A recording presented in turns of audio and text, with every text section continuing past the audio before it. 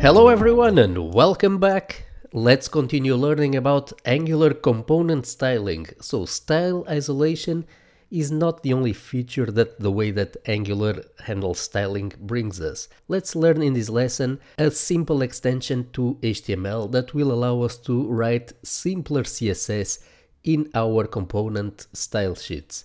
Let's remember the component style sheet is specific to only the component. Let's have a look at the host pseudo selector Angular styling feature.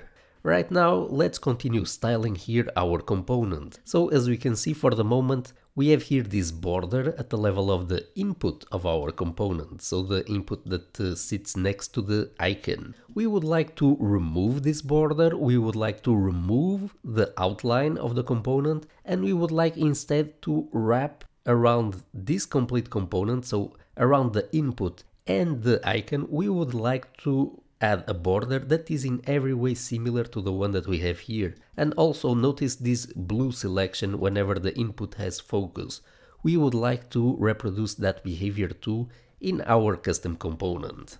So how can we do that? Because we have learned that these styles that we put in here are applied to elements inside the component. And what we want to do here is not to style any element inside the component, but we would like instead to style the host element of the component itself. So let's select it here. We would like to style the whole AUFA input directive. So this custom HTML element that we are essentially creating to extend HTML with our own tags. We would like to style this element. So one solution would be maybe to wrap everything in a div and style the div, but Angular provides us a better way. Let's have a look at it. We have here these special selectors that we can use, these special CSS selectors that will allow us to style the host element of the directive or the component.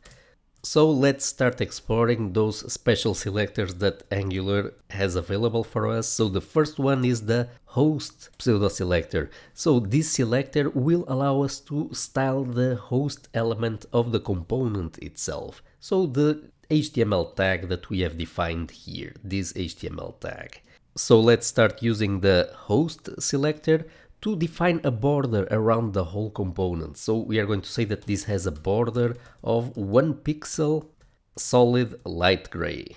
So let's try this out. We are simply going to hit Ctrl S, and as we can see now we have a border around the whole input, but we still have this border, the default browser border that the browser adds to any input. We still have it there. So we would like to delete this so that we have only one border. So let's quickly add those styles. We are going to say that any input inside the font awesome component is going to have no border, and let's try this out just to see how this looks on the screen. So as we can see, it's looking better. We still have here this outline, and the border, the bottom border, is not visible, for example, in Chrome.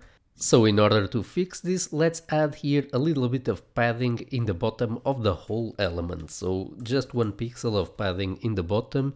So now we have here a clearly defined border for our whole input. But take a look, we still have here this outline defined. So we are going to add here outline none as well. So now we have here the initial look and feel of the component. So we currently don't have the focus functionality, but at least we don't have that outline that was making the input not look like a normal input. So we're going to add that functionality later. Right now, let's continue styling our component, and let's talk a bit about component styling best practices and how to split up the styles into multiple different types of styles and learn other extended CSS features of Angular. This is coming right up in the next lesson.